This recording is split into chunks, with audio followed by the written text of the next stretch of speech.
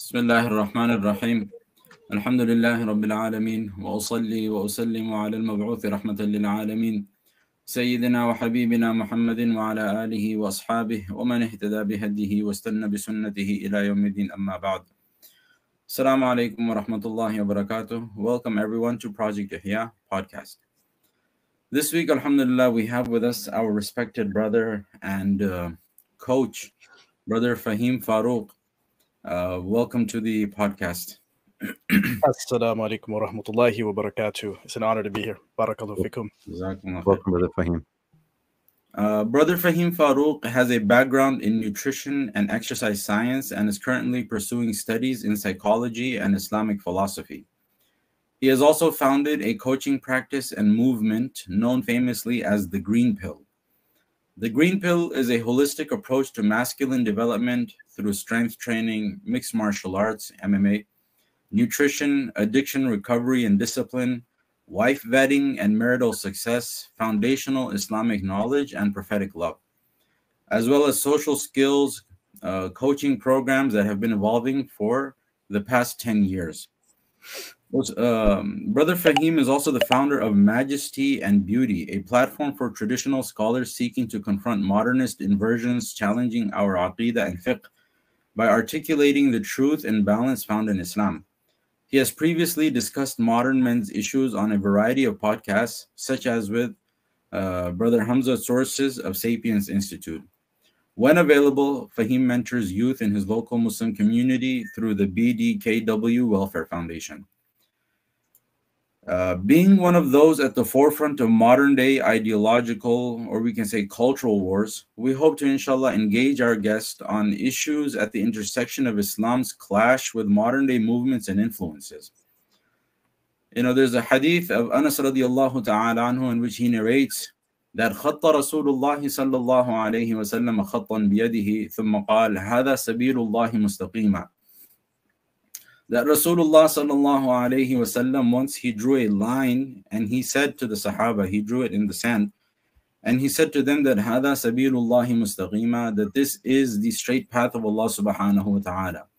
وخط خطوطا عن يمينه وشماله, and then he drew lines, you know, branching out from that straight line.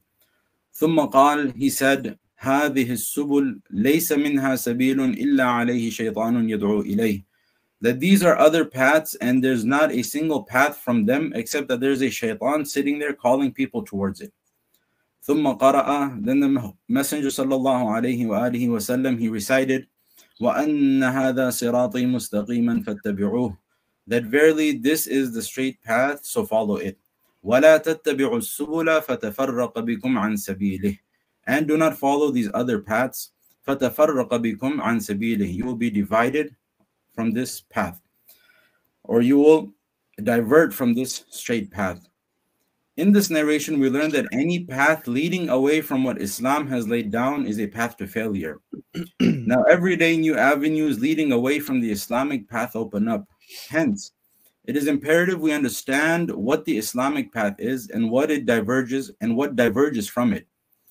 Our esteemed guest today will, inshallah, discuss with us some of the prominent divergent paths Muslims and really a lot of society is veering towards these days, along with offering solutions from his long experience dealing with those that have treaded down those paths. And inshallah, before we do that, I would ask Hafiz Musab if he has anything, inshallah, to add before we give the floor to our guest, inshallah. Jazakumullah khairan, Sheikh Asadullah, for the beautiful introduction of our guest. I would also like to extend a warm welcome and turn it back to you, Maulana Asadullah. And just before that, just a reminder, give this video a thumbs up and subscribe, inshallah, so that you continue to get information on what we're doing. So I guess I can open up with the first question, and it's really related to kind of what it is that you do. You know, we said in the beginning, in the intro as well, that you coach men in masculine development, and this seems kind of like a new idea or something that's kind of we didn't really hear a lot about, you know, helping men being more men or masculine, you know, previously. Yes, there was in the past, there has always been a tradition in Islam of mentorship, being with a sheikh, being with someone that can guide you spiritually, especially more, prominently. And I know that's also what you guys focus on as well. But the question is that what is driving, or what are the core causes that drive this need for now helping men when it comes to masculinity, helping them being men? This would be something that would be considered strange in more traditional societies, but it's coming more common now, and it's a need actually. So what do you think, or what would you say is what is driving the need for that? اللهم صل على سيدنا محمد اللهم صل على سيدنا محمد اللهم صل على سيدنا محمد بسم الله والحمد لله والصلاة والسلام على رسول الله أما أبعد. First and foremost, once again, Jazakum Allah khairan for having me. It's an honor. I've been looking for an initiative such as what you yourselves have established for quite some time, where we see traditional Sunni ulama and students of knowledge coming to the forefront of these issues, because for quite some time I noticed that authentically and grounded Sunni voices were missing in this sphere. We saw a lot of Salafi or Salafi adjacent da'is and dawah institutions. They were on the move, dealing with the Western hemisphere and the Anglosphere, confronting the more non-Muslim intelligentsia class, right? Like going into debates with atheists and even going to debates with feminists.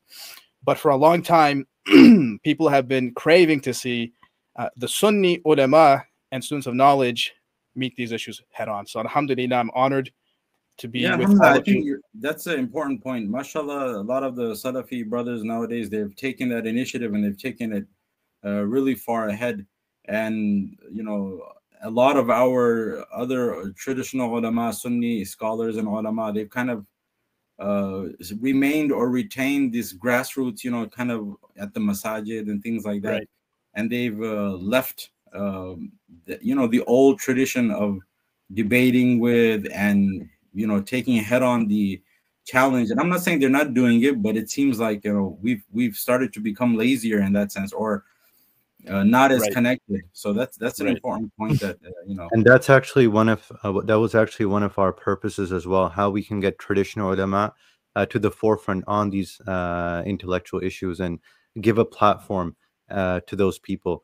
The idea was not just that how one or two people can do this, but how we can find those kinds of like uncut gems, or those hidden gems rather, and bring them to the forefront. And mashallah, subhanallah, you find a lot of the true, sincere traditional ulama. You will really have to work hard to convince them. Get on a podcast. Yeah. To them, so alhamdulillah, we make dua that Allah subhanahu wa ta'ala accept and make this a force for good. Inshallah. Ameen.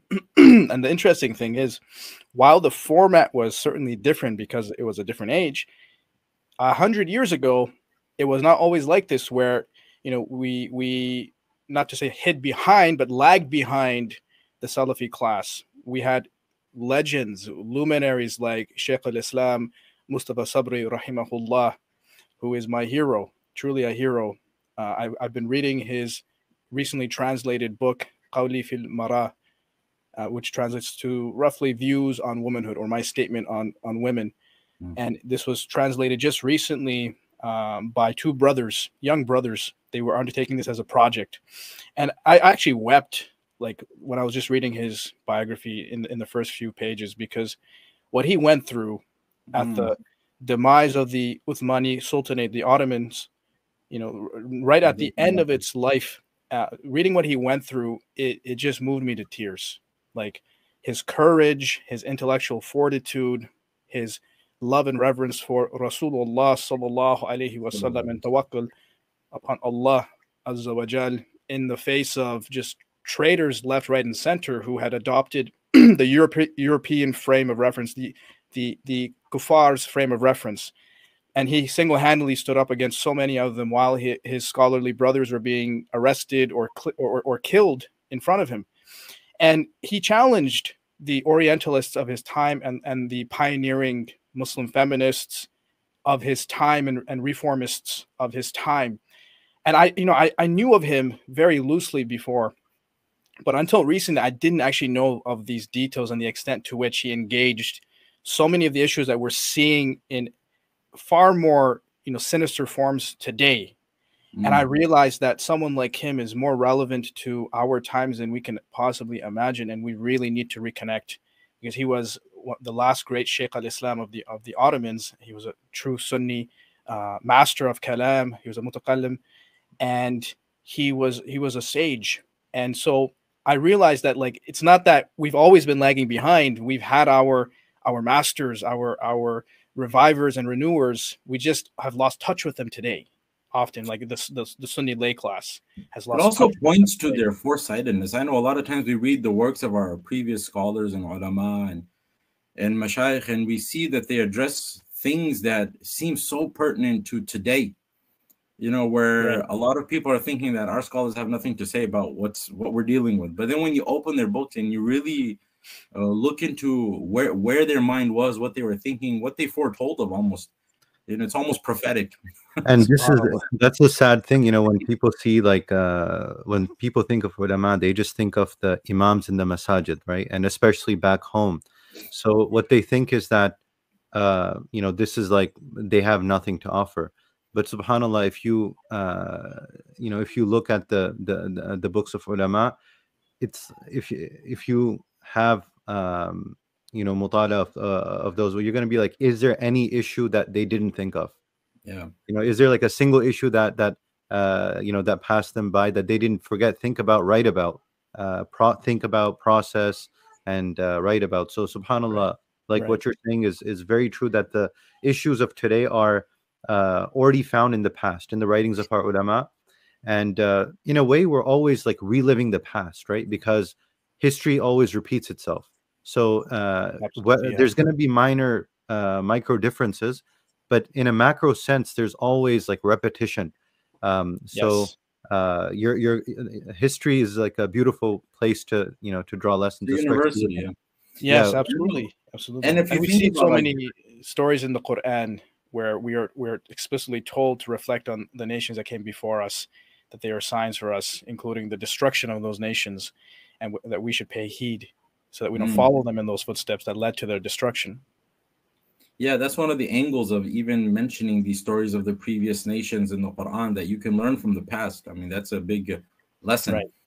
And I think it also kind of brings up the idea or the question in our minds, is that, are we what are we warning or what are we doing in terms of preparing for the future onslaughts that are going to come? Those ulama in their time, they were writing about things that we're dealing with now. Alhamdulillah, a lot of us are dealing with what we're dealing with now, but are we really preparing something for the future generations? Kind of that foresightedness. May Allah subhanahu wa ta'ala give us that foresightedness I to mean, do something that can help the generations coming in the future. And also, inshallah. I mean, speaking of the past, going back to Maulana Asad's question, like he mentioned that, in the past, you wouldn't commonly see something like, coaching men, right? So what makes the right. present a bit different than the past? Because we do have to acknowledge that the present today is going to be a bit different, just because of the technological advances, that the rapid technological advances we've seen in the last 15, 20, 30 years, right? And even more, of course, but especially with the smartphone and how that has changed the data revolution, how it's changed the world. So and even Even just the going, moral decay, even not even yeah, the technological, but Absolutely. moral Yeah. decay. If you yeah, could go ahead and continue. Sorry, we kind of No, so it's all good. Barakallahu fikum for asking such a pointed question and for redirecting us back to the question. As for the question, it's very important because a lot of people who are literally swimming in a sea of emasculation, the perversion, the distortion, and utter deformation of manhood, themselves don't recognize what is going on in their surroundings. They might be head deep in emasculation themselves without recognizing it. If we look at examples within like the half a century ago, about half a century ago, a little bit more in the 60s or so, such as Malcolm X, rahimahullah, we find that before he left the so-called Nation of Islam and became a Sunni, he was actually involved in teaching what was known as husbandry classes. And husbandry classes were basically classes where he was teaching black men about masculinity and how to be formed masculine men who were effectively stewards of the family that was centered around God. And there's a picture, I think it is by the Chicago University Press or another university, maybe Yale. But if you look up Malcolm X teaching husbandry on Google, you'll find it. He has on his chalkboard a lesson plan, basically laying out his schema of the natural order and hierarchy between God, man, woman, child. And he very clearly linked man as the head of the family. And the question I started to ask was, what did he know? What did he know at that time that made him realize that this was so pertinent? And this was in the 60s. Obviously, he had seen his community go through all sorts of economic, political, spiritual, and social breakdown through external colonizing forces. This had happened over centuries. And so he recognized that the black family was fundamentally broken, and it required intervention to reform its foundations. And the foundations he identified as reconnecting with God and rediscovering and retraining men to be effective, masculine heads of the family. And so when we look at that situation, we can now draw lessons for why a lot of other communities of men and boys require similar styles of intervention. Why? Because emasculation has become a systemic problem. It occurs politically, it occurs legally, it occurs through the education system, it even occurs on a biochemical level through hygiene products full of testosterone inhibitors. And so for over the last century, we see that, for example, in the West, the notion of patriarchy, of the father and the husband being the head of the household and lineage being traced through both, namely the father, of course, has been completely inverted, right? The legal system has reflected these changes. How women are viewed as legal agents has shifted radically. For instance, you don't need your father's permission to marry in the West. You don't refer to your husband as your wali. I mean, there's no court in the Western world or across Europe that sees the father, let alone the husband, as a woman's guardian. And yet, in the Muslim legal code, we know that it's very, very clear that the father and or the husband, etc., have a guardianship role. So, given the nature of these changes, we have seen likewise cultural shifts that accompany these changes. When you have these political and legal shifts, naturally, they also show up in cultural attitudes that change. For instance, how you raise your boys and girls. So you have entire generations of boys that were raised in the West well before our time. We're talking in the sexual revolution age, the baby boomers, who were raised with completely different styles of parenting and ideals versus their grandfathers. And so that's going to reflect in how they act as males. What do they think is their role as males? What do they think about having ghaira versus pursuing free love, which is a concept that actually dates back hundreds of years ago to people like Percy Shelley. Percy Shelley, his wife is, I believe, Mary Shelley, who wrote Frankenstein. And both of them, they were active in their work like in the 1800s. And they were both occultists. They were both people who rejected the idea of God, even the Christian God, but also our concept of Allah, our belief in Allah. And these individuals wrote about things like free love, love knowing no bounds, involving yourself in polyamorous relationships, not polygynous, but polyamorous relationships, women themselves having multiple lovers in their day and age. And we saw that manifest into popular culture in the 60s, where everyone was taught you should just go around sleeping with as many women as you can or as many men as you can. You had the hippie movement and so on and so forth. And so naturally, this deformed masculinity. And the new form of masculinity that we've seen taken shape in the last few decades has been what's called postmodern masculinity, where the ideal of manhood is based on the feminist ideals of what should a male be. And ironically, they resemble a lot of what a traditional woman was expected to be. And what the feminists call toxic masculinity is ironically glorified if a woman embodies those ideals. So if a woman acts a certain way that if a guy was to do that, he'd be called a toxic male. If a woman does that, she's strong and empowered, right? If she has a more dominant persona and is perceived as controlling the direction of her relationships, and the males around her are more passive, she's seen as an ideal woman to follow. If I could ask a question just on this one point, you know, nowadays you find a lot of females that, you know, they've done these studies where they actually are attracted more to the, what would you call a toxic male? You know what I'm saying? Yes. Or those traits. They're actually kind of driven towards the, you know, the man who's assertive and this and that. So what drives what drives them towards trying to emasculate men, right? It would seem contradictory. Like if that's what they wanted to see in a man, why would they try to why would a woman say one thing and want another? Haven't they done that all throughout civilization? Well, what's interesting, actually, bigger forces behind that, not just women. You know, and actually, building on his question, like, how much of this do you think is top down or versus bottom up? Like, is this something which is being pushed from the top down? Are there like institutions and that are feeding this into society, or was this like a decay from the bottom, like a philosophical decay or ideology that just spread naturally and organically?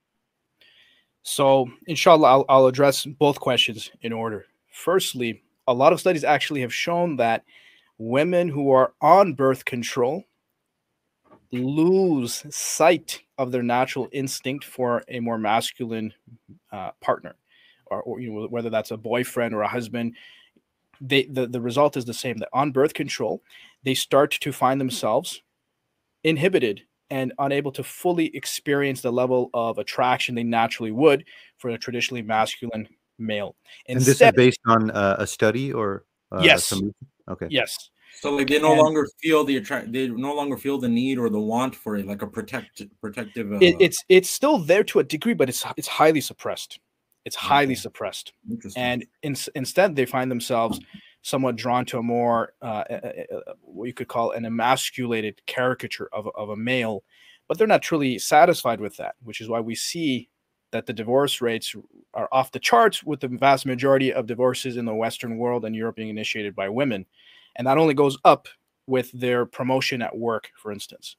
So why would they want to do this? Well, I think it's because they themselves have been so deeply conditioned, and that their own femininity has likewise, just as men have been deformed from their fitri inclinations, women have likewise been deformed from their fitri inclinations. Their femininity has been deformed. And so because of this conditioning, they are taught from childhood onwards through the mass media, through schooling, and through lived models in their lives. For example, seeing their own fathers being emasculated, seeing how their mothers related to their fathers in demeaning ways, in domineering ways. Some of them seeing their fathers being kicked to the curb in divorce cases, where things like the mother being caught in an affair didn't win the father custody, and he still lost everything. Right? These types of cases are very well known in the U.S. and Canada and elsewhere. And so when they see these things, it's going to shape their perception of how are they supposed to relate to males? How are they themselves supposed to view males? And it's self-sabotaging because, as you mentioned, it doesn't actually serve their own fitri needs. It doesn't bring a state of long-term contentment. And you know, in a way, like the most effective way a person learns is through suhbah, right? So when the suhbah that you've had, right, the model that you've had at home is not an ideal model, then to some degree you can only think to the extent of the model that you've been shown at home. Yeah, personally, it kind of like goes back to the idea of being a product of your surroundings or environment. Yeah. You did touch upon how it came about. So what are the effects of that? What are we seeing today in front of our eyes? The effects of that emasculation. Like, if you could maybe share some incidents or some experiences that you had. I know you deal with a lot of men, Right, and you right. hear a lot of SubhanAllah. situations and stories, Some of them and are you kind of think, oh man, that is you can see the connection of where this started from or where it's going. right. So Alhamdulillah. inshallah, if you could share from your experience also, that would be Inshallah. eye opening. So I do believe that initially these problems have a top-down origin, but over time, as there is a greater impact on society, there starts to be a bidirectional influence where bottom-up forces start to work with those top-down forces. Like when the top-down forces are successful enough at corrupting enough levels of society, now those corrupt levels also speed up the process. Basically, when they hit like a critical mass. When they hit a critical mass, exactly. And one of the proofs of this is that some of the second wave feminists in, for example, France, like Simone de Beauvoir, she was complaining that the early suffragettes were struggling to get traction with the masses of women. And the early suffragettes were mainly like these privileged aristocratic women who had the free time and luxury to sort of, engage in all kinds of mental gymnastics, pontificate about problems, and also gravitate towards all kinds of occultic practices, including witchcraft, including exploring satanic masonry. Their own husbands or the men in their lives were involved in that, and so these women were also involved in that. But the masses of women, heard of that angle before. I knew they were like trying to get more into the political sphere with women's suffrage and voting and all that. But yeah, and a lot of this is I never heard of the dark. I mean, I know they were involved in a lot of dark things, but wow, right. Witchcraft in that. There's a book that's actually called The Divine Feminine, Theosophy and the Women's Movement, and it's by Joy Dixon. She's an academic, I think, based in British Columbia. This was a reflection of her work, and it revolves around this one pioneering occult feminist named Helena Blavatsky. And if you look at their ideas, they're all very, very similar. Like the previous thinker I mentioned, Percy Shelley, his wife, Mary Shelley, the author of Frankenstein, both of them wrote all kinds of occultic themes that went hand in hand with their vision of a feminist future. And a lot of what they wrote were effectively inversions of what Allah and His Messenger sallallahu alaihi wasallam revealed as good. What we believe to be good, they declared as evil, and what we declare as evil, or what we believe to be evil by the command of Allah and His Messenger sallallahu alaihi wasallam, they declared as good. Inversion. Just like what we know of how the Dajjal will operate, how he will present good as evil and evil as good. His garden will be the fire. It's kind of like the deception with the equality, which sounds like a good thing, but then really when you look into it, it's actually not what it's actually not. Taught. Right. A lot of these principles, it's they're labeled kind of deceptively. It's just like a mirage, from far it looks very attractive, but when you go, you see there's nothing there. And, absolutely. That's really what you see every day in Western society. Anyone who's lived here, worked here, you've had personal interactions. It's really very sad, Well, it's just interesting. We're moving on towards the end of times anyway, and the Dajjal is kind of like the ultimate sort of exactly ultimate manifestation of these manifestation of it. So it would make sense that this is where it would be headed. But carry on. Go ahead, inshallah. So and they wrote about things that were considered very taboo in their time. For example, incestuous relationships, being involved in an affair. So Mary Shelley was 17 and she got into an affair with her later husband. He was already married at the time. And so it wasn't like a situation of polygyny. It was an affair, and it reflected their ideas of what's called open love. You don't need to have any marriage. You can just fornicate, enjoy peace, love, the hippie mantra. And they worship their desires, just as Allah warns us of the followers of Iblis, that they worship their desires, the one who takes their own desires, their Lord, right? And so if you look at these types of patterns of thought, you see that they were adopted on a much softer level by the original Muslim reformers in Egypt, for example, those who infiltrated Al-Azhar and who people like Sheikh Mustafa Sabri rahimahullah had to fight. And that included people like one of them, his name was Qasim Amin, I believe. Qasim Amin. And I was very amused to find that Qasim Amin, he was viewed as a reformist in his time by the traditional ulama. However, it's interesting to note that his ideas on women's education were more restrictive than today's modern Taliban. And so he was making these little small incremental shifts towards what he viewed as liberation. And so, like, people who were considered reformers in those times, if someone was to hold those beliefs today, they'd still be seen as regressive. That's the irony, is that the people who our shuyukh have to go up against, they're considered the reformers of that time, but by today's standards, they're still seen as regressive. So that gives you an understanding of how far we've strayed today, what the norms even are, where the trajectory is going. Right.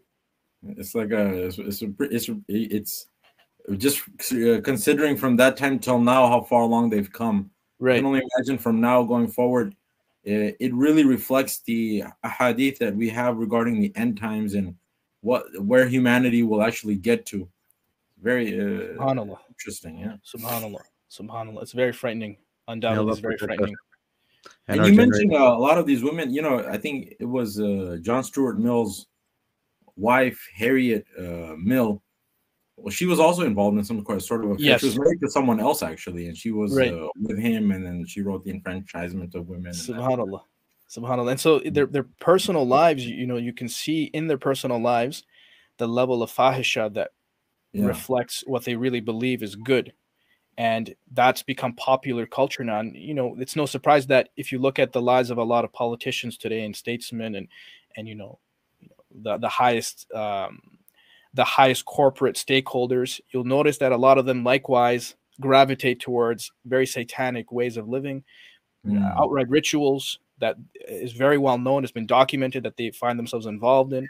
And you can see a lot of them have had these types of connections well before they became, middle-aged, even in university, in a lot of the fraternities, like at Yale or Princeton or Yale, which one of the two, they have the Skulls and Bones fraternity. And they were known for all kinds of satanic practices that people who were, the children of presidents, the children of multimillionaires, the children of politicians, etc., were involved in. And so this reminded me of something that a sheikh, I can't remember his name. The last part of his name is Al-Hanbali. He is based in Turkey, and he wrote the foreword of the translation of this book that was originally by Sheikh Mustafa Sabri.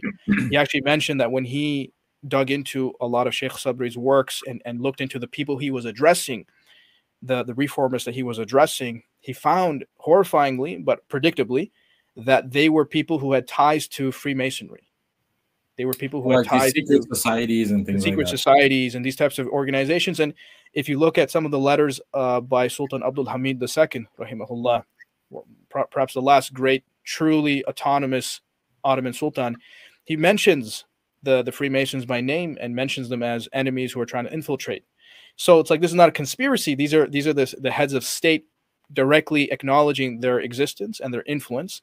And in that sense, I think, there was a top-down influence, and then eventually hit a critical mass, and you have generations upon generations of disastrous results. I think maybe if some of these reformists saw what their hands were going to reap in 2024, what their great-grandchildren were going to be involved in, maybe some of them would have been horrified that this is what I've produced. I think. Do you think that they knew? Do you think that they were honestly thinking that I'm reforming here, or do you think that maybe they, it'd be hard to say, I guess, to say that it was malicious, or did they actually see themselves as reforming problems that were existent in society, or within, problems that they saw as problems within the religious community? Right. I think there were a mix of both types of actors. You may have had people who were convinced that they were doing the right thing, and then you had people who were probably subverting Islam from the inside and the Muslim community from the inside as their goal. They were probably aware that their true allegiance was to Iblis.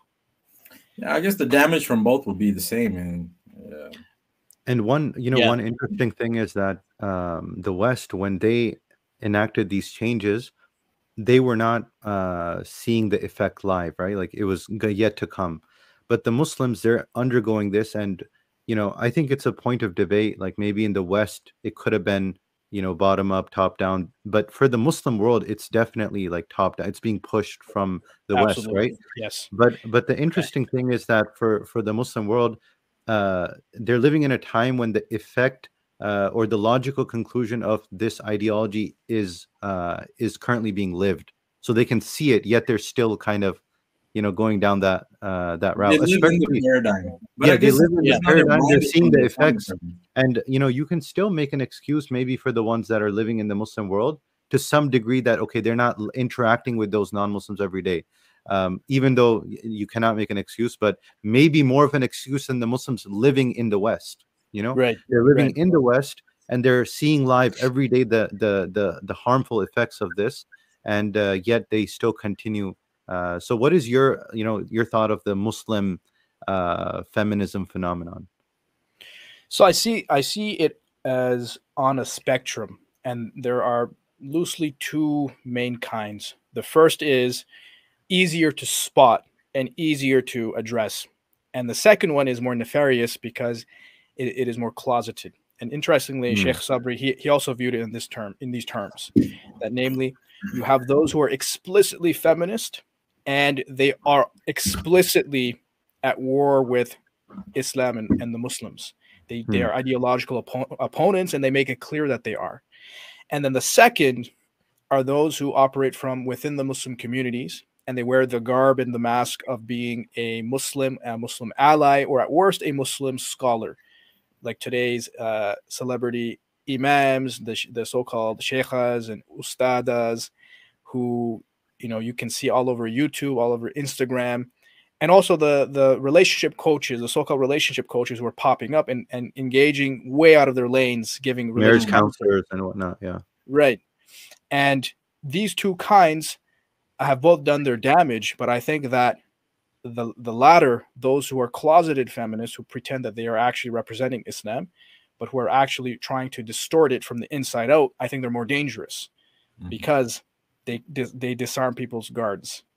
And I They think What it's would you also say? because they understand exactly what the objective is. Yes, And I think this would be probably a good point. We get this question a lot that why can't I just be like a Muslim feminist? A lot of Muslim girls, especially in high Yeah, school and in college, they'll have this yeah, thing like, I just want, women's rights. I want to fight for women. That makes me a feminist. Maybe you right. could and shed some light and on this that kind doesn't of actually make you a feminist. That makes you a Muslim. And and there's a this kind difference. and this kind of user profile or this kind of profile, would you be comfortable making a third type of class where you have like a sincere Muslim, right? Like you have a sincere Muslim or a sincere Muslima, and they're just misled by the other two categories, right? Yeah. And if they Yes, get they get because I really think that the majority of the ummah, inshallah, we have good hope for the ummah, right? We have husnul dhan. inshallah. So the majority of them, inshallah, are like that. They're just misled, and if they get misled long enough, then sometimes they fall into the other two categories. But I think this third differentiation is important because most of our Muslim brothers and sisters, if they inshallah get the correct knowledge, inshallah we have hope from Allah that they will Inshallah. correct their Inshallah. understanding. Yeah, and I think that's a very important distinction, because this third category is more of someone who reflects more of someone who's a layperson. They don't have an active Yeah. hand in leadership capacities, or even posturing Mm. as a leader. Um, and the lines get blurred because some of those people, if they know how to play the algorithm well, and they have at least some base marketing knowledge, they can, even though they are lay people in terms of their knowledge, they are elevated to the level of community leadership, and then they Mm. act as such. So I would still uh, distinguish between someone who has that level of influence and someone who's just naive, and Yes, as you said, is just receiving conditioning. They're just growing up receiving conditioning, and they don't understand why they're they're not taking what they're actively taking. conditioning others. Right. They're Yes, just okay. perpetuating whatever society is teaching them, and society becomes the biggest impetus, the biggest mechanism through which they become feminists, right? And It's to not. the point of the compatibility, can Islam even be compatible with feminism? If you if you could maybe shed Sure, or spare a few words on that, because I know sure, this question sure. comes a lot, like, why can't I be a Yeah, Muslim feminist, you know? and the answer is absolutely not. Yeah. And the reason for why is because it is a contradiction in terms. If we look at what is feminism at its very core, putting aside the academic mumbo jumbo, all the different schools, whether we're talking about Marxist feminism, whether we're talking about liberal feminism, or if we're talking about radical feminism, it doesn't matter. They may have different interpretations of what they consider the problem of class and gender and how they intersect, or even race, how that intersects with Yeah, the nowadays I conditioning of think it's women. intersectional feminism. Right, intersectional Mhm. feminism is one. They might have different ideas of what is the exact nature of modern women's, and even, or rather, the historical nature of the problem of women, past, present, and future. They might have a different set of interpretations of, what role do men play in these problems, but at their heart, all of them are united on one front, and that is they are vehemently opposed to any concept or model of male authority. If it's your father or your husband, it doesn't matter. They are opposed to the idea that any man has any level of authority over any woman, such that he can actually put any restriction on her own autonomy. And so any single school of feminism can agree on that point, and they will therefore reject the entire fabric of marriage in Islam. Even if we argue with them that, look, this is delegated by Allah, He is the ultimate authority, to them, that doesn't cut it. Mhm. So then, So, what do you say about let's? Like hyper individuality. hyper individuality. You have a lot of Muslim women who will say that, okay, the only reason a lot of Muslim women become feminists is because of the oppression that they endure at the hands of maybe traditional Muslims. Like, let's say she's in her home, and then her in-laws are giving her trouble, and this kind of situation can actually occur, and it does occur, right? So that's why we have to fight for these women, and we're just really just trying to get their rights.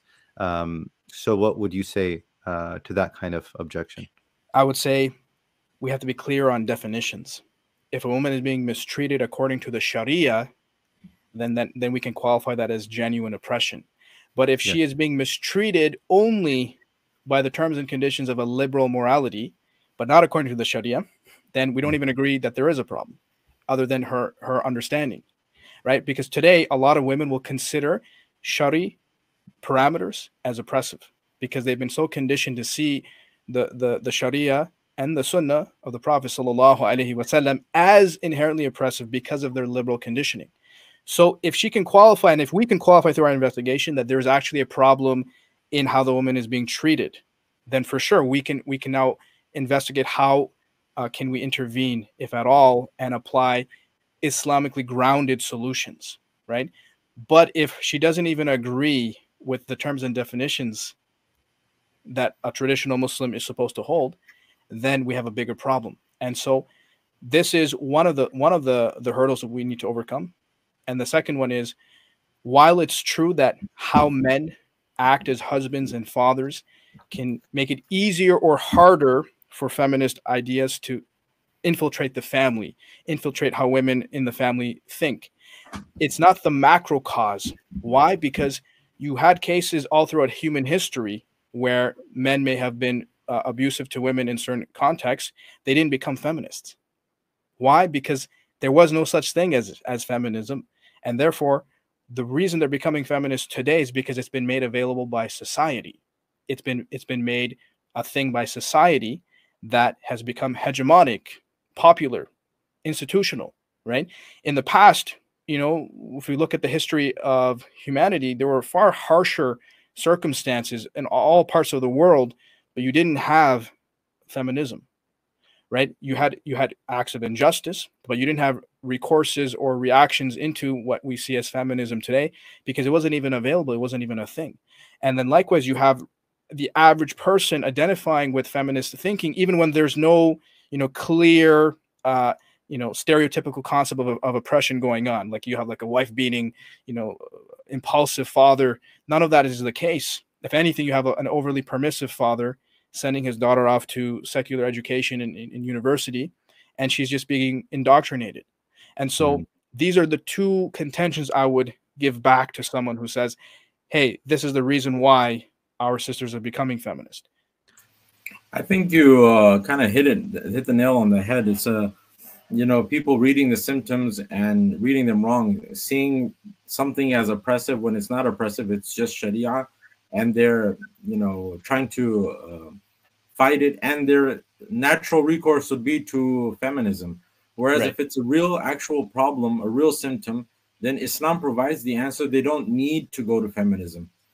They can simply work from within the Islamic framework. Islam has a framework within to solve those kind of issues. And it's kind of like a Muslim vegan, like a Muslim vegan who views like, he sees all these animals being slaughtered on Eid, and then he feels that this is oppression, right? And he feels this is oppression, and he's like, now, obviously, you're not going to be able to work within the Islamic framework to solve that, because in Islam, that's not viewed as something wrong. So first, you have to figure out what is right and wrong, right? So naturally, if you view something as wrong, which Islam does not view as wrong, then you're going to have a very difficult time. You're going to have to resort to a foreign ideology, right? Absolutely. And in reality, when there's two things like this that cannot reconcile, it actually puts the iman of a person in danger. But let's say that there is, like, let's take the devil's advocate situation a bit further and say that, okay, a woman says, or somebody says that, okay, there are many situations of oppression that even the Sharia views as oppression, but we don't find the conservative Muslims, the cultural Muslims, willing to even recognize this as oppression, much less to fight it. So in that situation, what should they do when a woman is she feels trapped and she doesn't feel like she has any other refuge other than this, these women, or other than this kind of ideology, where she's actually going through this? Those situations they're gut wrenching, and I've had to deal with them personally in my extended family, in my community, and in the lives of people who are very close to me. And I realized that had I not personally intervened, they would have had no one to vouch for them and to protect them, right? And as a man, I felt a calling to do so. And so it is a responsibility on men to do so in those situations. You have to, this is part of the rujula, manhood, that you are the one who is willing to figuratively get ugly so a woman doesn't have to. Subhanallah. Right? You're the one who is willing to get ugly in the forefront so a woman doesn't have to. I think that's a good point that we can take it to the next topic. Now, you talk about men standing up and being responsible. And that gets us to the question about green pill. Maybe if you could talk, I know our discussion has been going on close to an hour, so I want you to talk a little bit about green pill itself, what it means, how it's applied, what is the strategy, and what is the sort of objective. I know you spoke about masculinity. We've talked about it here now for some time, but basically to put it in a nutshell for everyone, and kind of and also how it's different from you named it green pill, so it's very close to red pill. So you have feminism, you have red pill. So where does green pill fall in? Subhanallah. Great question. Is it even a spectrum? So I would say that, to build off of what Ustad Mustafa Azam mentioned in your previous interview, he's someone who I take as a mentor and as a teacher.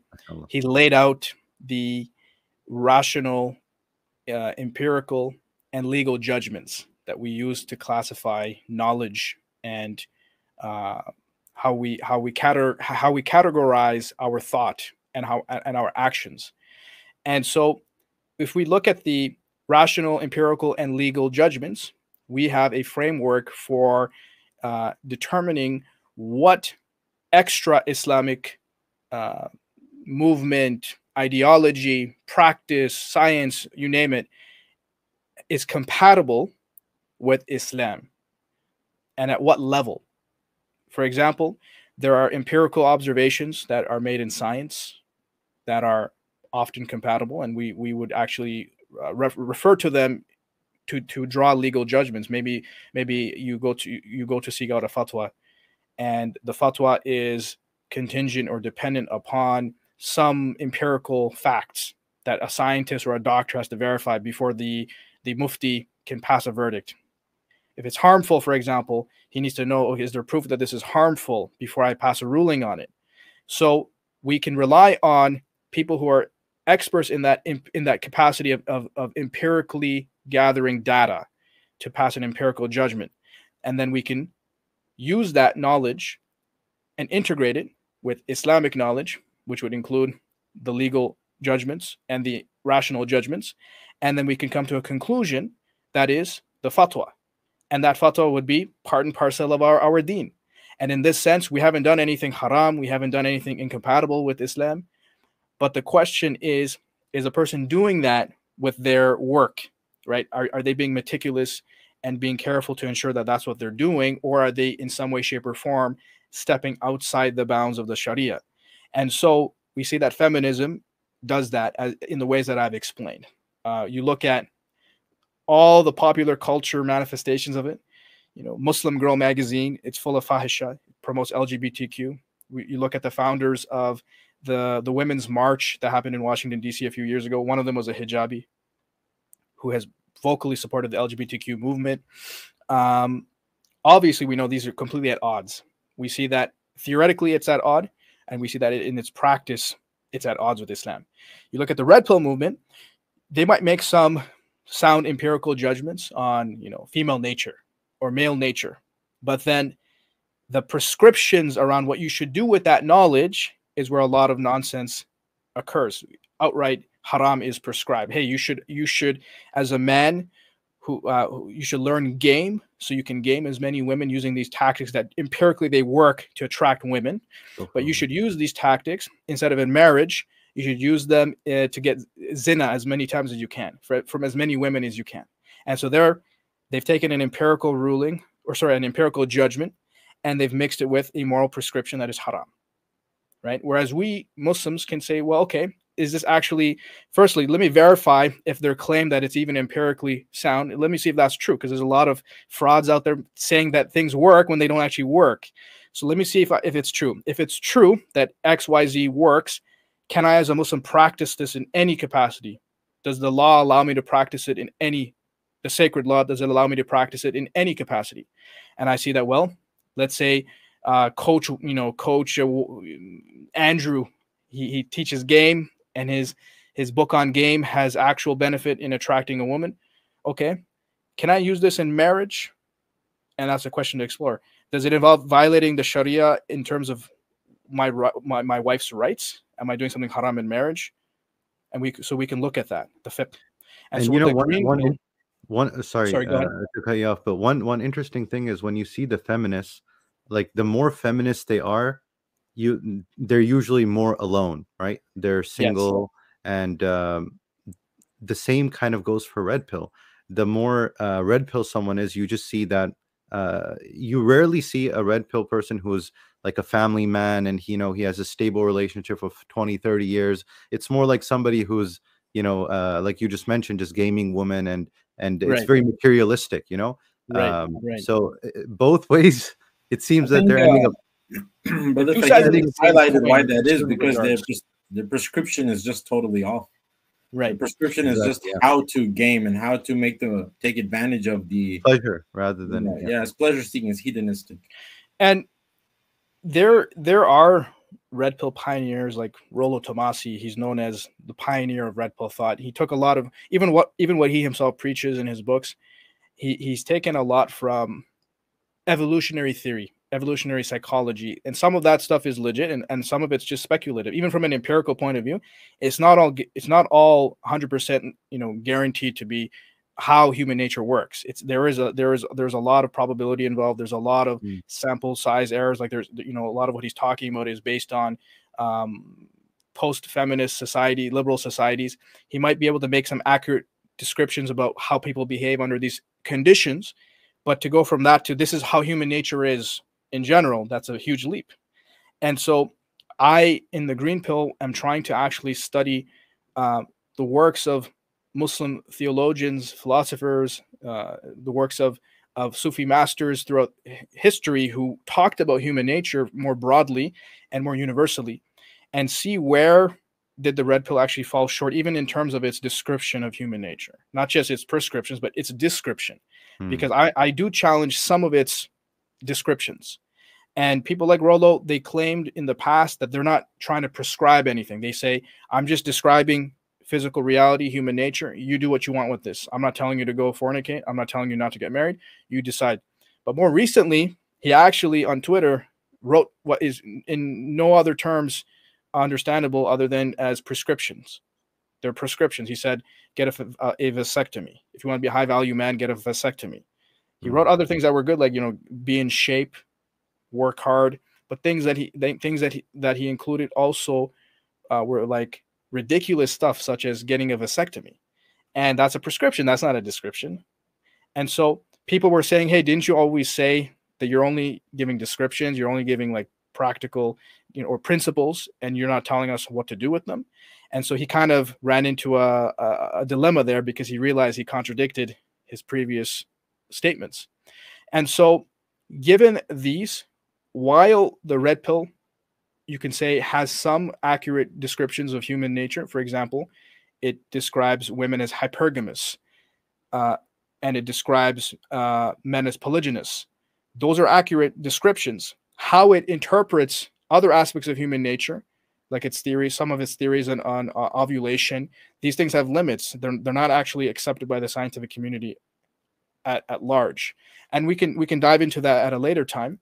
But the gist and the upshot is, not only are the descriptions of red pill open to be challenged, those in the red pill community who go further and they give you prescriptions, they're doing so from the same lens that feminism does, which is liberalism. And it's interesting that you mentioned, like, for example, you mentioned about hypergamy, right?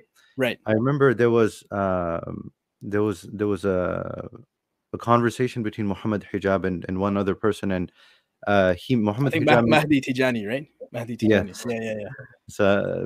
So he mentioned one nice thing, that even hypergamy, it's not something like mutlaq, like just they're hypergamous, like they have a husband and then just any man who's like one rank ahead of them, it's just like, no, there's also, he mentioned, like, I think hypogamy, right? If I remember correctly, but he mentioned that there are certain variables or certain things that if those men don't line up on, they will never consider, no matter how much higher they are in rank. For example, a Muslim woman, when she's looking for, let's say, when she's looking for marriage, if a non-Muslim man comes along, she will never consider it. It doesn't matter how rich he is. So even hypergamy, it's within that, yes, they're broadly speaking hypergamous, but even within that, there's nuance. There's nuance. I thought that was a very interesting point. Yeah. Well, I hope Muslim women refrain from this, and I think it's dependent on, for sure, their level of practice and the men around them, right? Of course. I'll speak about the story that happened in my community on that note in a bit, but before you go to that, I just want to highlight I want to pick up on what you said there right before Hafiz Musab spoke. You said that the prescriptions that are being doled out by the red pill proponents come from the same foundation that feminism gives its prescriptions, which is liberalism. Could you give some spare some words just on that idea? Sure. So, as I mentioned earlier, if you look at the red pill manosphere currently, the problem is it's very poorly quality controlled. People will say there's no like orthodoxy. There's no agreed upon definitions apart from, here are the principles and the praxis, and that's it. How people interpret what to do with them, that's up in the air. But if you look at the culture that's been formed around it, regardless of whether or not people like Rollo say, hey, I'm not giving you any prescriptions, there is a culture forming, and that culture is united by certain themes, just like the feminists are united by certain themes. And that includes things like being largely anti-marriage, right? And I understand their concept of marriage is also a very westernized one that doesn't actually fit the Islamic model. And there might be grounds to be anti that sort of marriage, where you have all these un-Islamic laws oppressing the man in the marriage, and they feel like it's a way of self-castrating yourself. But a lot of them are not even open to the idea that you should at least have a sort of religious marriage. They don't think it's very important. They don't think that they need to be subservient to a creed, that they can instead judge all of the world by their red pill mantras. So they will go as far as, for instance, declaring men, metaphorically, as like God to women. And I've heard this from some of the more recent grifters, that, you know, a man is figuratively like a god to woman. Astaghfirullah. And so why does this happen? Well, for the same reasons. They are secularized, and they have a liberal foundation where their personal autonomy and their desires are the most important thing to them. So they're going to use what they learn about gaming and success to maximize their personal pleasure. And that's how a lot of them actually live. And hypergamy, as you mentioned, you're right. It's not a sort of absolute one size fits all straitjacket. And even Rollo has a video where he says hypergamy is not a straitjacket. There's a lot more nuance, right? It really boils down to, do you as a man have authority in your relationship with your women folk? And authority is of two kinds. There is what's known as positional authority. That is like you have the title of being the sheriff. That's your official title. Or you have the title of being the husband. And then there's dispositional authority, which is you actually have the skill to establish influence in your women folks' lives. You're socially skilled to actually be perceived as their authority. You know, someone who has positional authority but they don't have dispositional authority can only go so far, especially if they can't enforce it with laws, right? For example, a police officer still has the ability to enforce his authority with laws, but we can all tell the difference between a police officer who is, you know, confident and assertive and one who is like stuttering, and he's kind of like, his body language is very meek. You kind of like chuckle to yourself. This is the guy who pulled me over. That's kind of funny. He's nervous on the job. He doesn't command respect.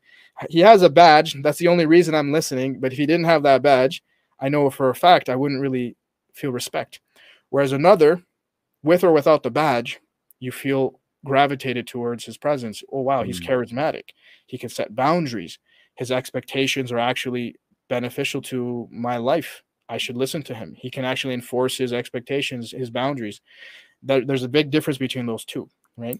Like the difference between earning the respect and demanding it. Right. And a lot of guys today, even in the red pill community, they want the position, but they haven't actually done the work of developing the social skills, or as Sidi Mustafa would say, the magnetism and the competence to wield it, right?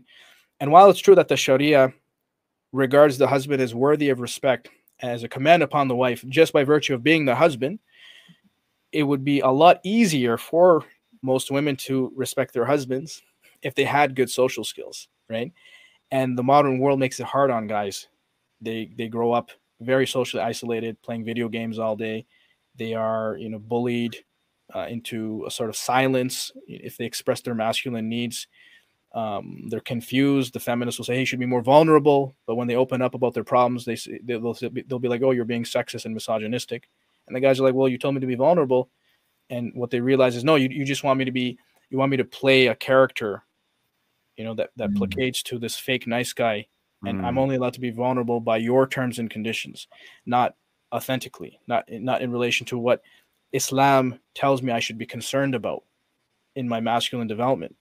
And so when these guys grow into their 20s, it's not likely that they're going to be magnetic. You know, a lot of them are like going through school, trying to memorize, trying to succeed in this conventional, very, very like post-British education system. And they never really learn the essence of manhood. They just see their dad at best working and bringing home resources, but they don't really understand, what does it mean to be a man? What is authority? Often their fathers don't actually have authority. I've seen so many cases where they might even be the breadwinner, but they're very passive aggressive men. They don't command respect. They actually get pushed around even by their wives, who might be stay-at-home wives. Then they lash out later because they get frustrated and let it build. They themselves never learned how to proactively communicate with women from the onset. Like a leader, they learn to be reactionary. And so the boys grow up seeing this dynamic, so they don't really understand themselves. Well, how do I command respect? And then they're already feeling like, if they're Muslims, they're already feeling marginalized in a non-Muslim world. So there's like multiple dynamics going on that make them basically feel emasculated. And I I guess know you touched on, you said that the Red Pill doesn't do a lot, or the founder of the Red Pill didn't do a lot of prescriptive sort of, or he said he wouldn't. Right. And there's a sense where they do give the descriptions accurately or not, whatever, wherever that stands. But would you say that that's one of the reasons why the green pill you thought is really necessary? Because on the one hand, you have some, I guess you can say, facts, but then what you do with that, in Islam, we do have this idea that Allah Ta'ala gave us rationality. He gave us, the empirical faculties, but then on top of that, He gave us wahi to sort of guide us further from there. Because, rationality and these empirical faculties, where we get the descriptions, so to speak, they can only go so far, but the prescriptions then come from Allah subhanahu wa ta'ala. And the green pill is trying to, I guess, would you say that it's trying to connect those two ideas together? That's exactly Bring it. wahi into the equation. Absolutely. My mission is all about synthesizing properly grounded, accurate empirical knowledge with the revealed sources and the commentaries of scholars, because I've actually realized a lot of scholars like Imam al-Ghazali rahimahullah in his Adab al-Nikah, he wrote about things about female nature that were empirical too. Like they were very sharp in observing empirical facts as well. It's not like, and that makes me really surprised, and it's amazing. It makes me admire their intellect, because it's not like they saw the level of degeneracy that we see today, but they were able to still infer very accurate things about female nature. And a lot of people, if they were to read some of his writings and other scholars, including Sheikh Mustafa Sabri rahimahullah, they would think that, whoa, these men actually understood female nature far better than modern red pillars. They were very observant. That's Very true. observant. When you read their scholars, I guess it comes from the idea of tadabbur and tafakkur and really looking at the signs of Allah subhanahu wa ta'ala. They were masters at that. I mean, they اتقوا were- فراسة المؤمن فإنه ينظر بنور الله تعالى. Right? Yeah, Mu'min, he sees with the firasa of Allah. Yes, exactly. And I think the challenge is, how do we take that knowledge and convert it into a transmittable format that can be modeled after, and people can be trained on, to embody it, to be reconditioned into a proper Muslim manhood.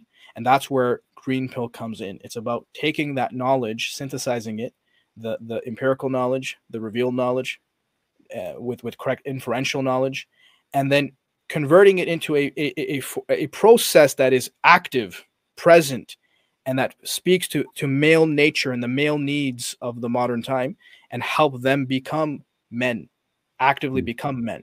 Because there's conditioning that's required there. That was supposed to be done in childhood by the father and the other male figures. But the fact that it wasn't done means there's a problem. So we have to try to now be a surrogate force to do corrective work, right?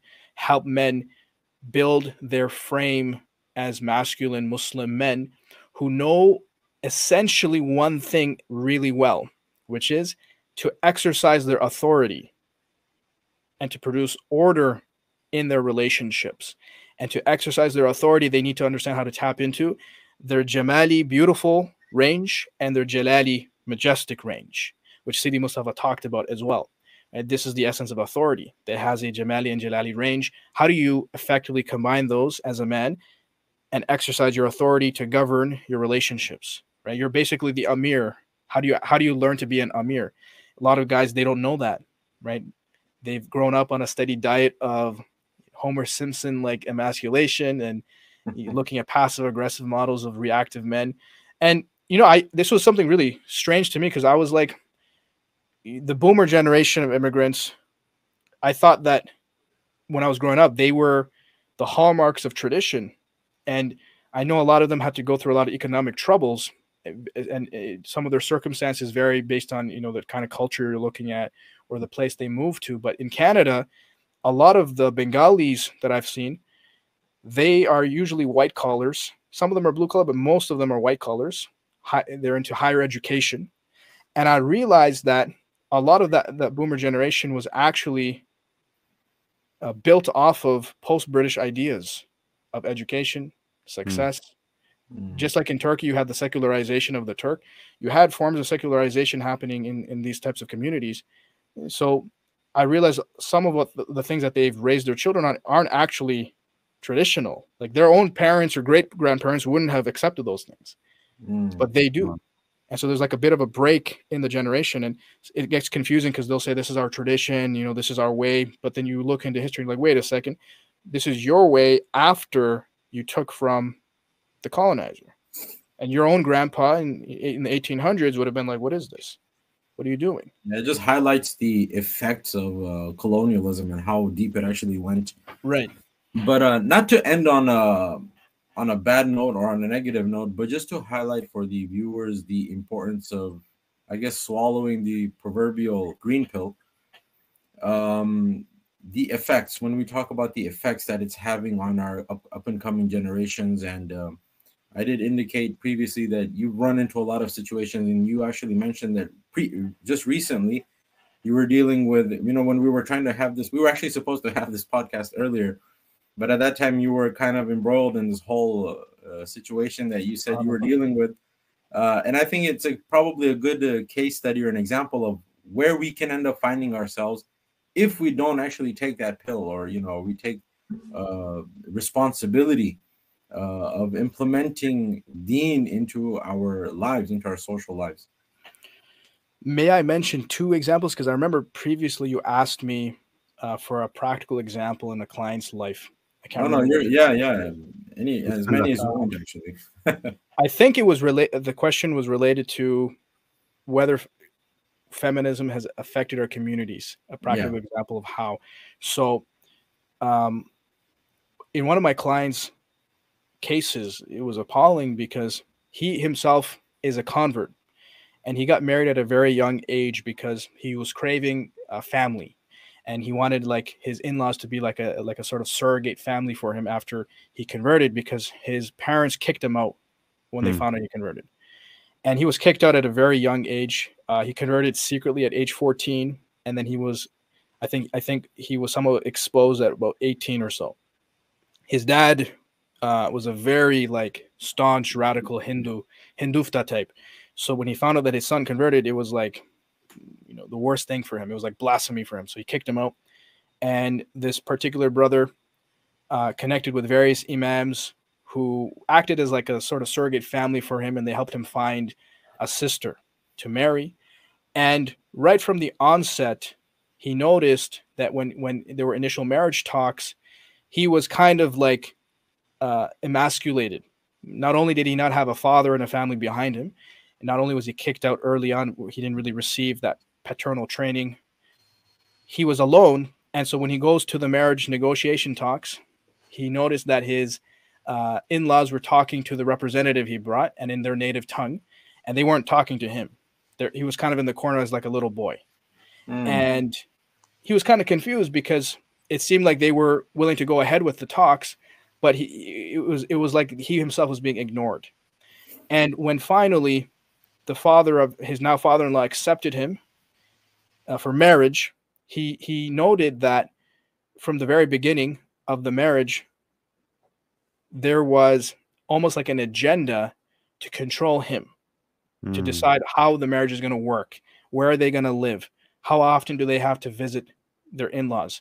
And he found some disturbing content on his wife's phone. It was some, you know, certain interactions that should have been cut off. They weren't, you know, severe transgressions, but they were bad enough that there was a concern. And when he asked why this is the case, imams in the community, his own father-in-law, and other extended family members, they gaslit him, and they basically told him, you shouldn't be upset. And this was after the marriage? It was after the marriage. Okay, so they got married. He was confused. He's like, what do you mean I shouldn't be upset? I have ghaira. And they basically demeaned him, saying, no, you have no right to be upset. You know, you should lower your voice. And he's like, what do you mean lower my voice? I'm not screaming at the top of my lungs. My voice is animated, but I'm not running around flailing an axe. I'm just expressing natural emotion, and you expect me to be robotic. This problem escalated to the point where his wife left on the order of her father. He said, so this would have been his father-in-law. He said, I want my daughter back. Without any confirmation on his part, she left, and weeks went by. He was sent all kinds of messages from his in-laws saying, you need to get counseling. Your behavior is very concerning.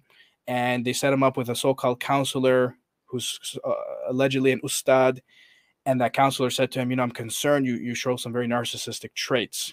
And then one of his sister-in-laws likewise messaged him saying, I read on a Psychology Today article that, being too possessive is narcissistic. And he's like, what in the world is going on here? And he was very confused because he's very young, early 20s, no family.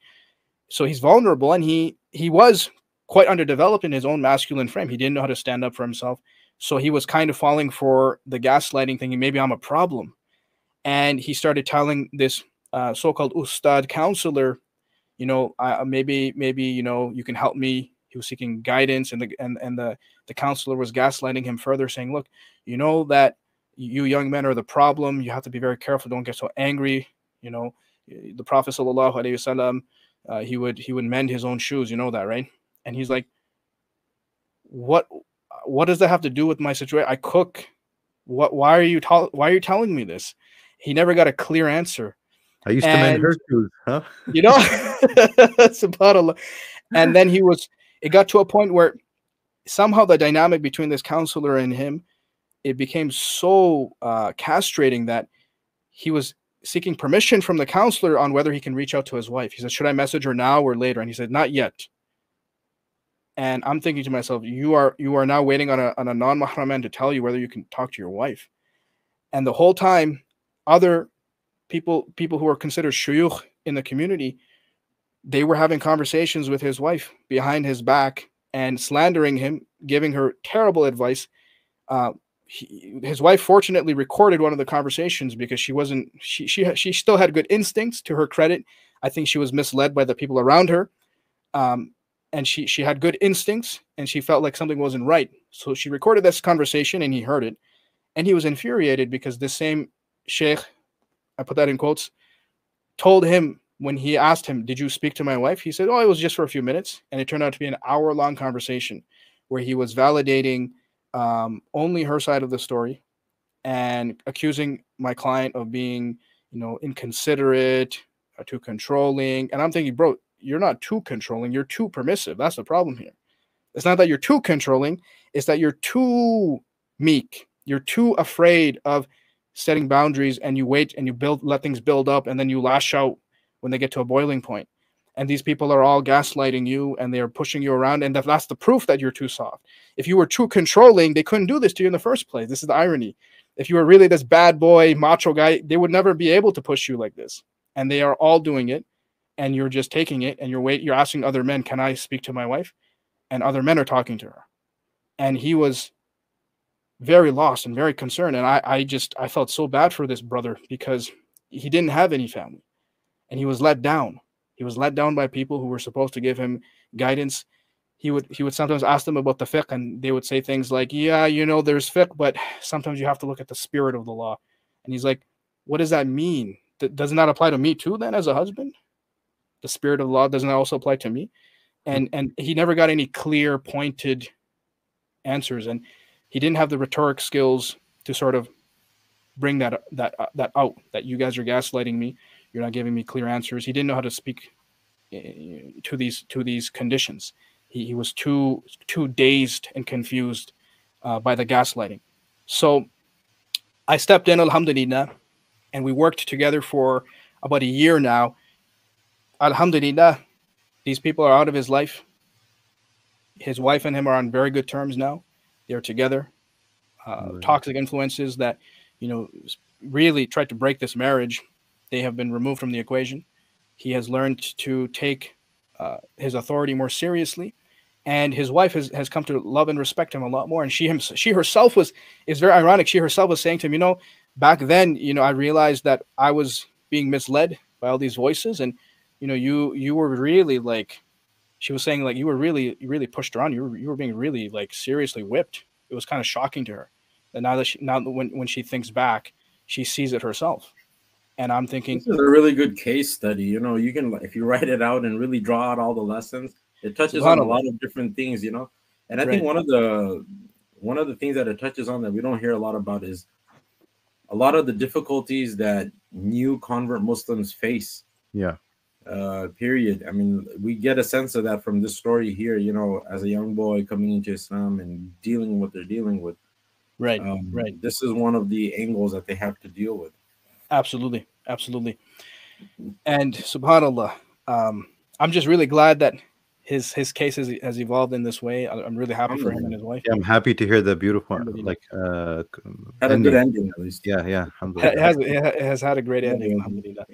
And you know, it kind of reflects what you asked me earlier about why do men need this training, and his story was very indicative of why. It was like we have this generation that's so disconnected from the traditional structures that would have inculcated masculinity in us, that now you just need these surrogates. We're like in the belly of the beast, living in this degenerate society. So we are effectively trying to put on band-aids and trying to fight this monster, you know, and may Allah protect us and let us hold out until Sayyidina Mahdi radiallahu anhu arrives, because I feel like that's what we have to try to do. Like, I don't know if we will have, pill, you know. Yeah, inshallah. What did you say? Sorry, what was that? Well, your voice kind of broke off. What did you say? Oh no, I was saying you just had to keep offering them the green pill, you know, band-aids and pills, you know? Band-aids and pills until we get out of this paradigm. Inshallah, yeah, that's exactly it. Subhanallah. Alhamdulillah, that had a good ending. Is there a situation where it just seems to, where the pills and the band-aids are it'll be too late for that, you know, or people should watch out for situations like that, critical moments, you know? Yeah, subhanallah. And a lot of guys themselves, they have a lot of feminist programming because they have allergic reactions to what the green pill represents. Or if they were to read some of these traditional texts, like Sheikh Mustafa Sabri's views on womanhood, the very fact that they have, you know, shame-based knee-jerk reactions is indicative of the fact that they themselves have feminist conditioning. It's not just the sisters. They themselves have to undo this conditioning, and they should do so honestly, accepting that, hey, I grew up in these lands. Of course, I'm going to have filth to clean. We all have filth to clean. That's a consequence of living in Dar al-Kufr, etc. Right? Like we have been warned by our shuyukh that this is a consequence, and it's not something we should beat ourselves over, but we should be honest and mature and be like, okay, I should understand this is a problem, so let me get connected to the places that can help me. And a lot of them resist that still until bad things happen.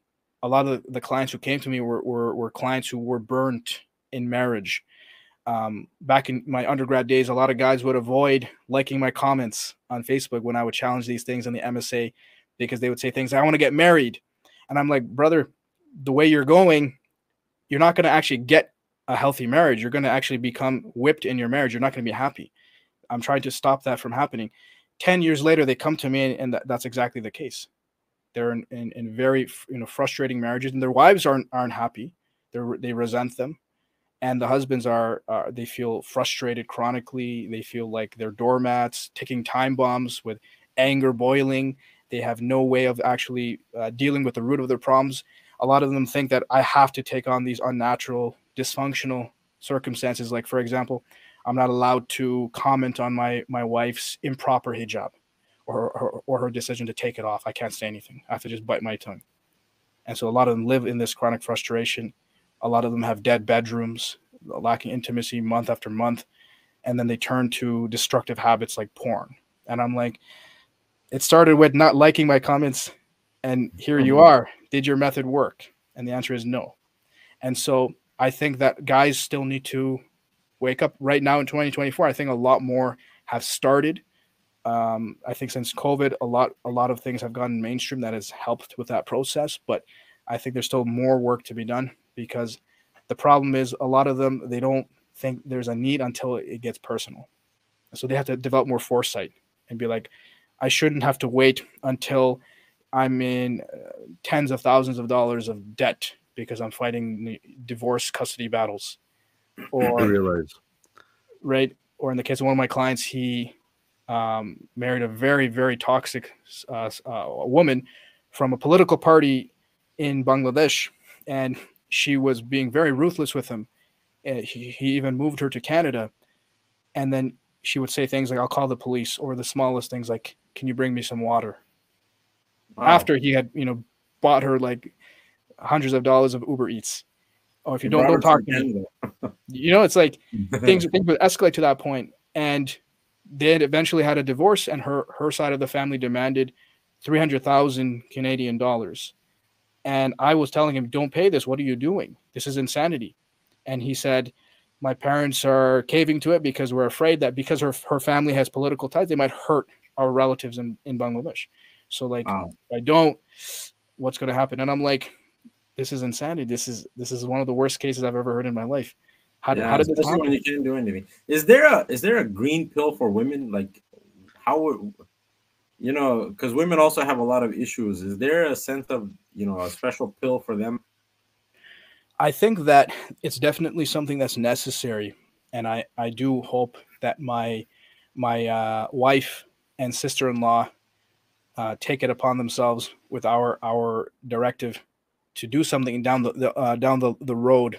But as of now, I've decided to focus on the men's work because I think that number one, that's the most direct way to actually affect women without crossing any Sharia boundaries, because I can actually work with men intimately, and those men can now deal with the women in their lives more effectively, like how my client turned things around in his marriage.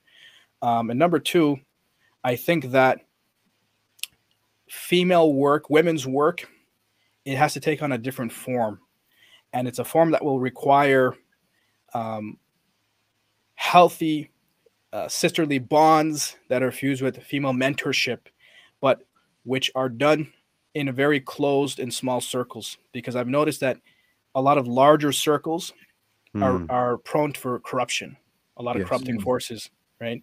And so I think more intimate circles, one on one, and good companionship, and really finding a community of married women who have husbands who are green pilled and who are sturdy and just and balanced guardians of the family is the best bet for a lot of sisters, because then they will be friends with wives who are themselves grounded in proper tradition. And so I think that my goal is, inshallah, to produce like a green pill community on a grassroots level where we can at least Mhm. bring in sisters who are still coachable by virtue of the guys marrying them, Yeah. and then them forming good friendships with our network of wives who are traditionally grounded.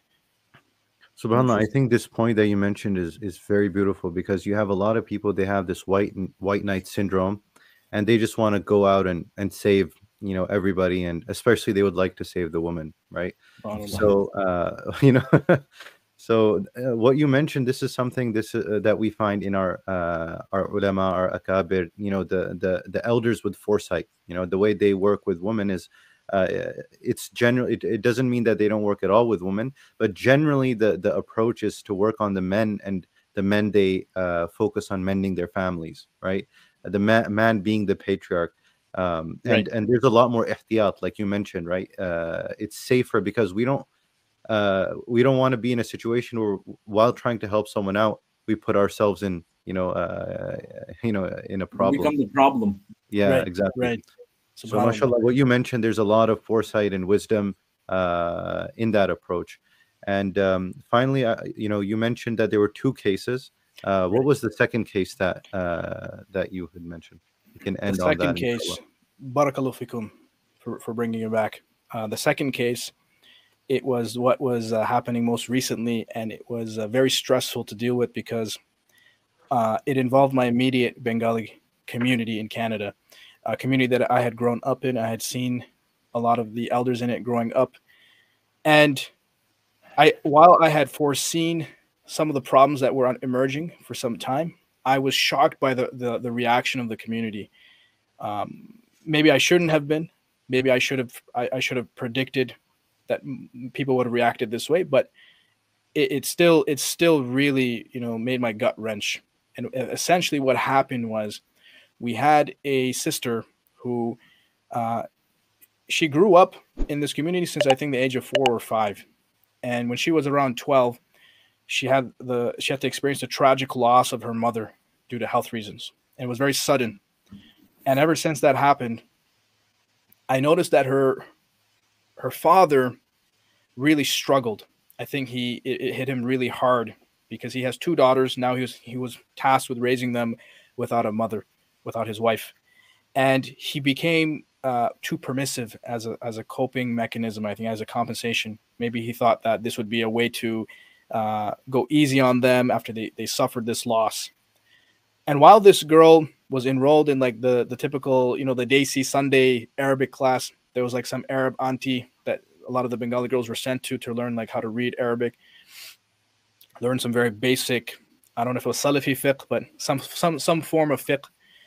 It became clear to me that throughout her teens, she was straying, and the people around her, they were kind of passive about it. The other sisters who started wearing hijab to some degree, they didn't really seem to pull her. They were kind of just going along with her negative shifts, such as dating in high school, and they were too scared to advise her firmly. It got to a point where you fast forward to today, she's 23, and her family just announced that she was getting engaged to a Christian Indian.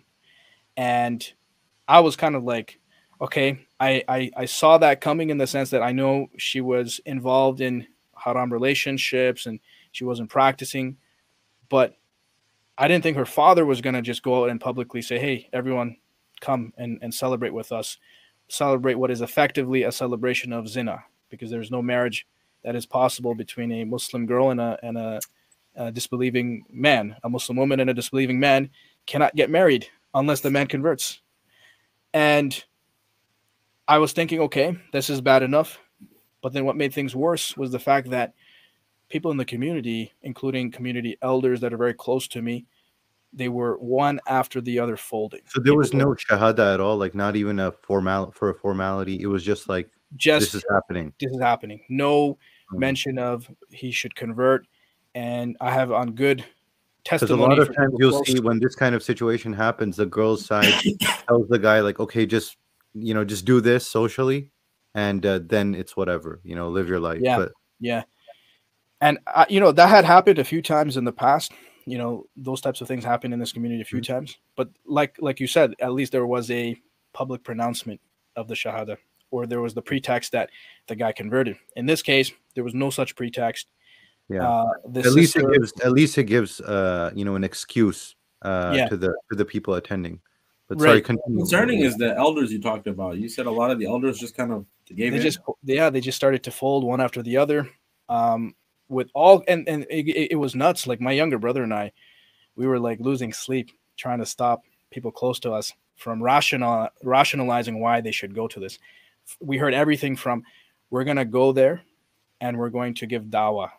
We're gonna go there and the actual wedding is in a year. Maybe we can still save them. And I'm thinking, wait, you are gonna go there thinking you're gonna save them, but the event is illegitimate to begin with. And I consulted a friend who asked 3 muftis. I even asked Sidi Mustafa, and then we asked our local imam, who is a muhaddith, and all of them had the exact same feedback. For one, they were repulsed that something like this could even happen, and then they were very, very clear that the only person who's allowed to go to such an event would have to, number one, be going there with firm conviction to actually refute the event, and 2, have the capability to express why it's wrong and to be able to defend the Islamic rulings if challenged. And then they would have to leave. So basically, someone who's not perceived as you're going there as a guest to celebrate, you're perceived as, oh, this guy is coming here to crush this. Yeah. It's a threat to the party. Yeah, as a threat to the party. Even if, and you could try to be polite as much as you can, but you wouldn't be able to mince your words. You'd have to invite the disbeliever to Islam. You have to tell the sister you cannot marry him until he converts, etc., etc., etc. And I'm thinking, I asked these elders, are you going to do that? And one of them asked me to actually read their letter, because not letter, their speech, because the father of the girl requested this elder to open the night with a dua and a speech. And I'm thinking, you're now mixing Islam into this. You're going to open this illegitimate event with a dua. And I asked that elder, can I read your Dangerous. your statement then? Because he asked me, he also asked me to edit it. So he passed it to me. He said, you make whatever changes you think are needed. And he was kind of like prefacing it with, I'm gonna give those Christians a piece of my mind. I'm gonna mention the Surah Al-Ikhlas. And I'm like, okay, let me read this.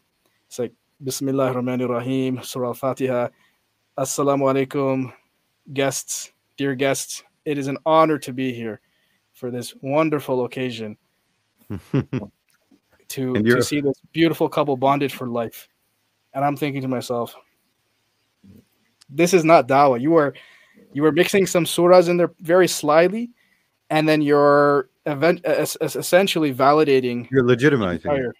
Event. You're legitimizing it. You're saying it's an honor, and you're saying that you are happy to see this couple bonded for life when it's not a legitimate bond.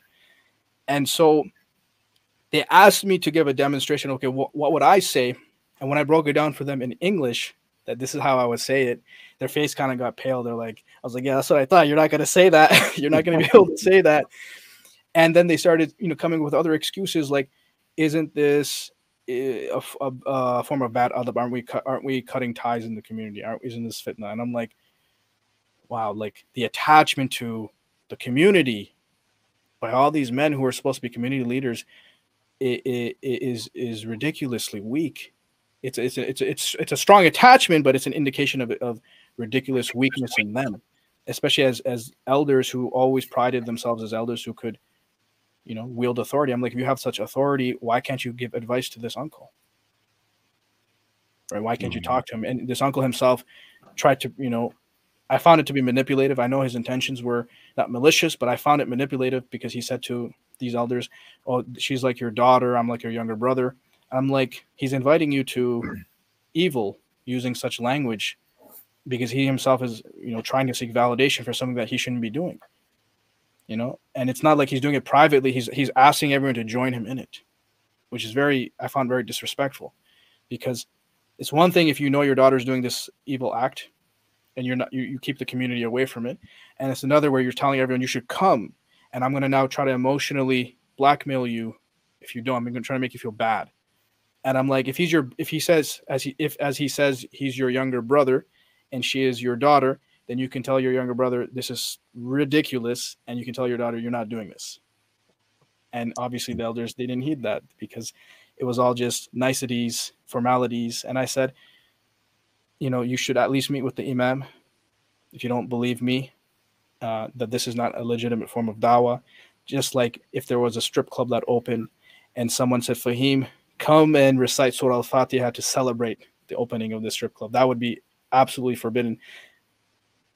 If you don't believe me, go to the imam. So this elder went to the imam, and the imam fortunately said, the two who advised you are correct. And not only is it wrong for you to go, it's also wrong for you not to advise others against it. You have to tell them not to go. If you are indeed a community leader, that becomes a fard upon you. And alhamdulillah, this elder didn't go, but others in the community went. And what was shocking is the majority were aunties. Some of their husbands didn't go, but they couldn't stop their wives. Their sons didn't go, but they couldn't stop their sisters.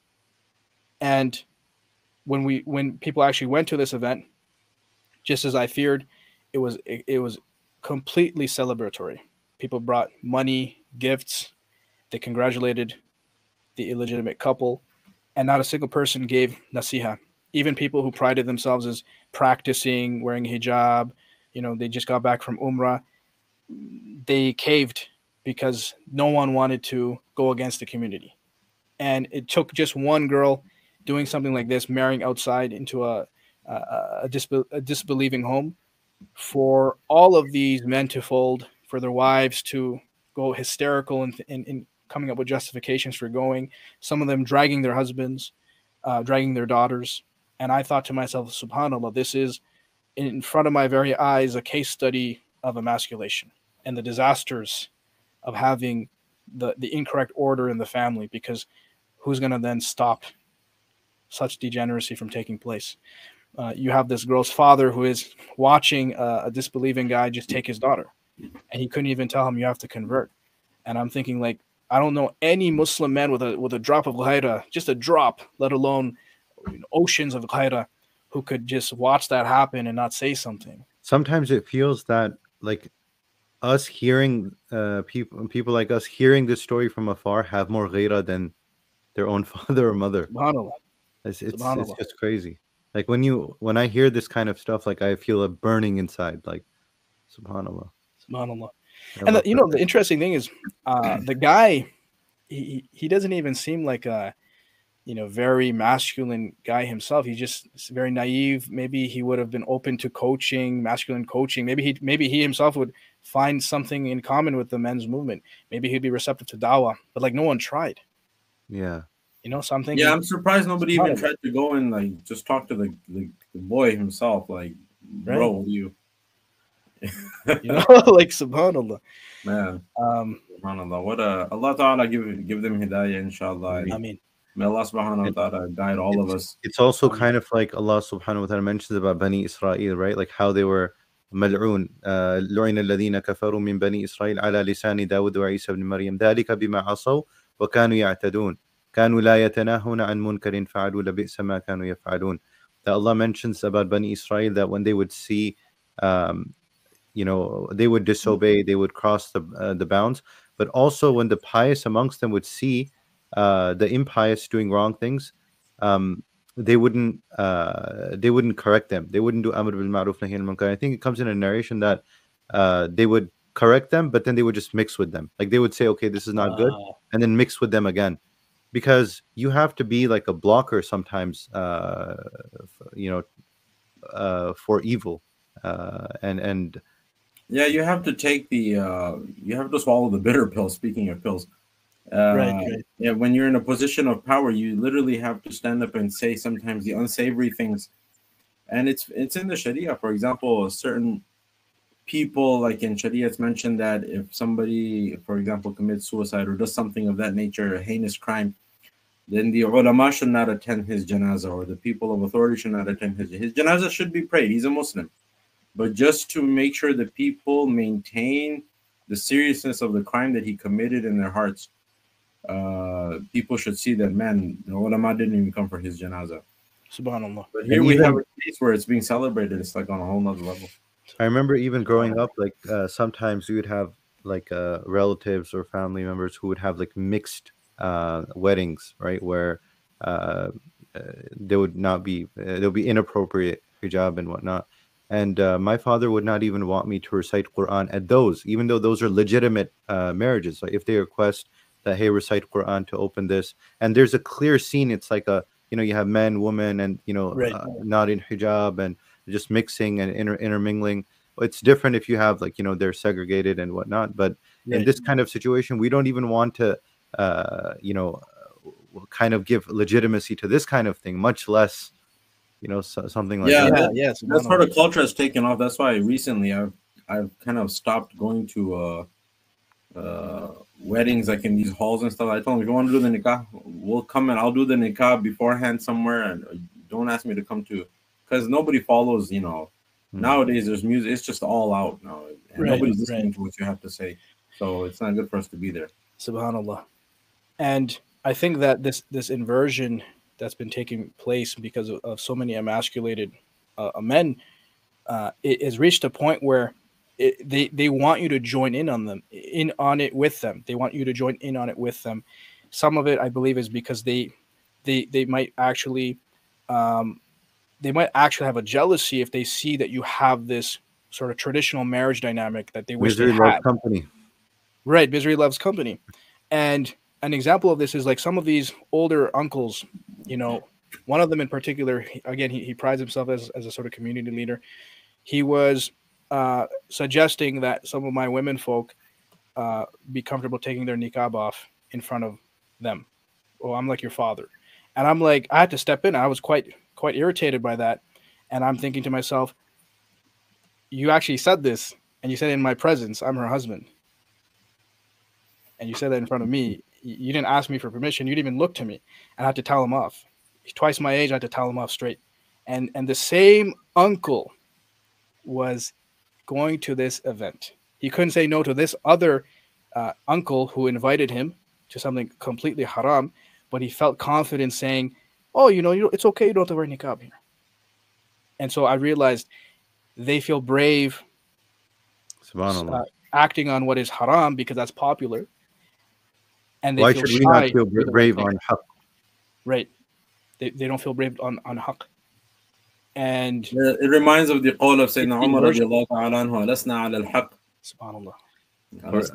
I heard one attributed to, I think, Imam Shafi, at-takabbur ala al-mutakabbir sadaqa.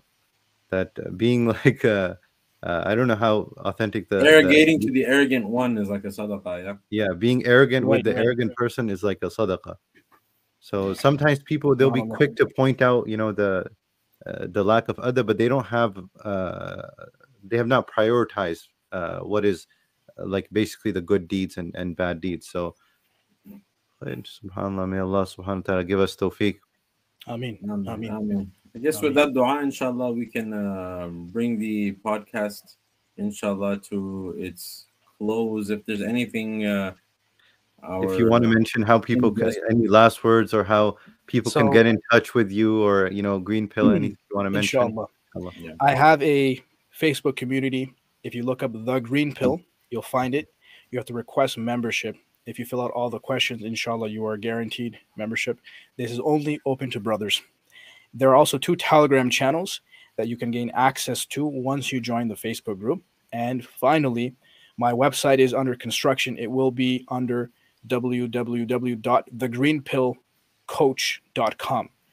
I wanted the green pill, but unfortunately, someone out there, Allahu alam who, has it for $20,000. So until that's lowered, I have to settle for the Green Pill Coach, inshallah. And I have 2 programs offered to brothers currently, and a database that is offered and open to traditionally minded sisters who want to get married. You can contact my wife and I if you want your bio data or your marriage resume included in that database, and it would be basically shared within my network of green-pilled, traditionally minded brothers. And you can contact me at becomingrijal@gmail.com. becomingrijal@gmail.com. And Rijal, in this case, has 2 A's, RIJAAL. And this is at gmail.com. You just have to include in your title what is the purpose of the email. You can write marriage biodata, and you can include whatever information your guardians think is pertinent to share, such as your name, or if you want to use a kunya, you can use a kunya. Include your father's name and your father's contact information and other such details. As for the brothers, the 2 programs are Becoming Rijal, which is becoming men, and Wife Vetting Mastery. And the brothers who I work with through these programs are the ones who I actually try to network with the sisters whose marriage resumes we enter to the database, so that we can try to sort of streamline the process. And it's also motivation for the brothers to fulfill the programs and to actually become Rijal in practice.